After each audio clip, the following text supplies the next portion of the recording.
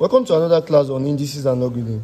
Now to solve this question, you have to check, it depends on the kind of the question you are given to know the kind of way to solve. And let us press. You press 3, then press raised to the power alpha x, which is shift, close bracket, you press square, then come to this. Let us take this equation inside. Now when you take it inside, it becomes minus. So now I have minus 9, then raised to the power alpha x, so minus your fraction button, you have 1 over what? Over 2. Then equals. Now we'll now be testing the option. The one, once you take the equation like this, everything equals 0. So the one that gives us 0 is the answer. So press calculate. The first option, 1. Then press equals 2. Can you see that it gives us 0? Now we press calculate, press option 2. 2 equals 2 is not equals 0. Press calculate, press this third option is not equals 0. Press calculate, press fourth is not equals 0. Can you see? But the only one when you press calculate, which is 1, that gives you 0 is what? The first